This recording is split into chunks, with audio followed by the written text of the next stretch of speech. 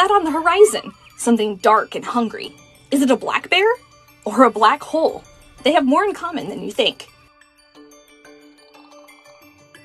Black bears are omnivores. They eat fruits and berries, insects, fish, and even young elk and deer.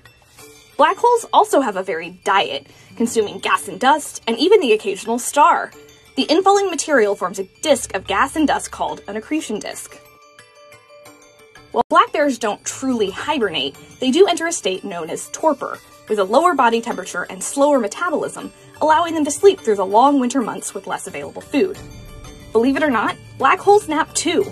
Black holes feed on material that gets trapped by their gravity. When this fuel runs out, black holes become dormant, entering their own kind of torpor. The best way to stay safe from black bears is to keep your distance. The same is true for black holes. Getting too close to a black hole would be disastrous.